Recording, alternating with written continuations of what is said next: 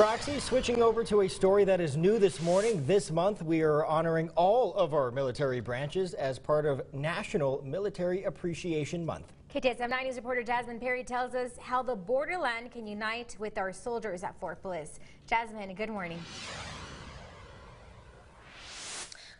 Good morning, Brenda and Trevor. I spoke to an event coordinator who is also a military spouse on how civilians can honor our heroes this weekend.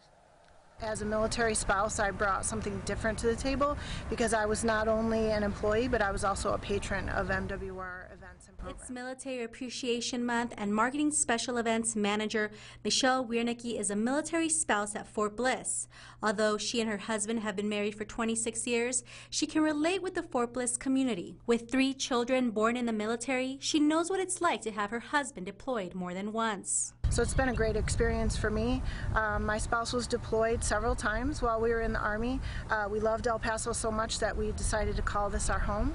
Wiernicki has been working with MWR for about 11 years now and is so grateful for all the events Fort Bliss has to offer. When he was deployed, I think what's one of the good parts about that is that you build really strong friendships with people who are in the same boat as you, especially others that have children, and you kind of rely on each other. So there's something to be said for the sisterhood that is created when you have a deployed spouse. During the month of military appreciation, Fort Bliss will have its annual Armed Forces Day parade to honor all branches of the service.